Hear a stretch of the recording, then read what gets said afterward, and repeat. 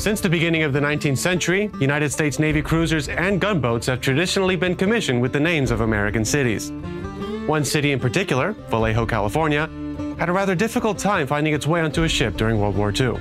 The name was first earmarked for a Tacoma-class gunboat ordered in 1942, which only 6 months later was altered into a frigate, thereby forcing a change of name. Vallejo then found a new future home in the form of a Fargo-class light cruiser, which again was cancelled in 1944. Vallejo's final bid to become a warship came in 1945 in the form of a Worcester-class cruiser.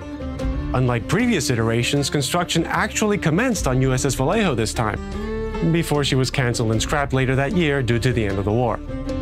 Sadly, as of today, a ship bearing Vallejo's name has still been unable to kiss the waves, but here at World of Warships, we wanted to try one more time. Meet Tier 9 American cruiser, Vallejo. The basis of our Vallejo is a variant of an American light cruiser project employing 152mm dual-purpose guns that was developed between 1941 and 1943. Historically, the Worcester class was the result of work in this direction.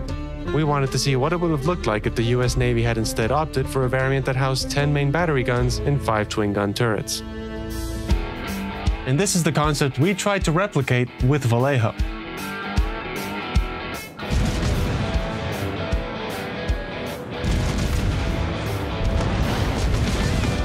Vallejo has improved ballistics compared to the branch of researchable American light cruisers, meaning that her shells decelerate slower.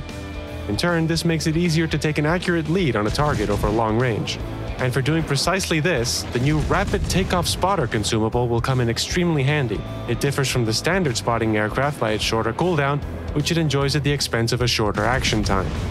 Vallejo's full arsenal of consumables includes defensive AA, fire, and repair party in different slots, as well as a choice between the aforementioned Rapid Takeoff Spotter or Fighter in the last slot. Keep in mind, however, that unlike other high-tier American cruisers, Vallejo lacks access to hydroacoustic search or surveillance radar, which significantly affects the ship's gameplay style.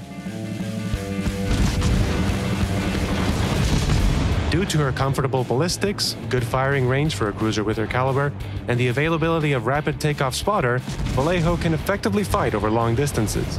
At closer ranges, the ship can also fend for herself due to her good rate of fire and concealment. However, she cannot independently detect ships or sudden spreads of torpedoes due to her lack of radar and hydroacoustic search.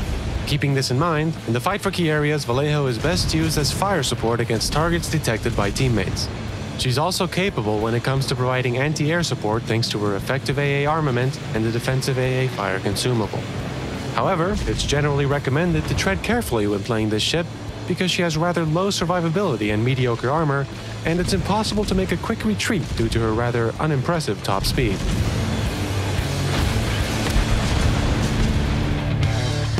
To increase her combat effectiveness, I recommend enhancing the advantages of the cruiser with the following upgrades. Main Armaments Modification 1, Engine Room Protection or Defensive AA Fire Modification 1, Aiming Systems Modification 1, Steering Gears Modification 1 or Propulsion Modification 1, and Concealment System Modification 1, Main Battery Modification 3, or Gunfire Control System Modification 2. Now let's move on to our draw for a Tier 9 Premium Ship Container. It will be delivered to the port of one of our channel subscribers chosen at random, who must not forget to drop a like on this video and answer me this question. What is Cruiser Vallejo's hull number?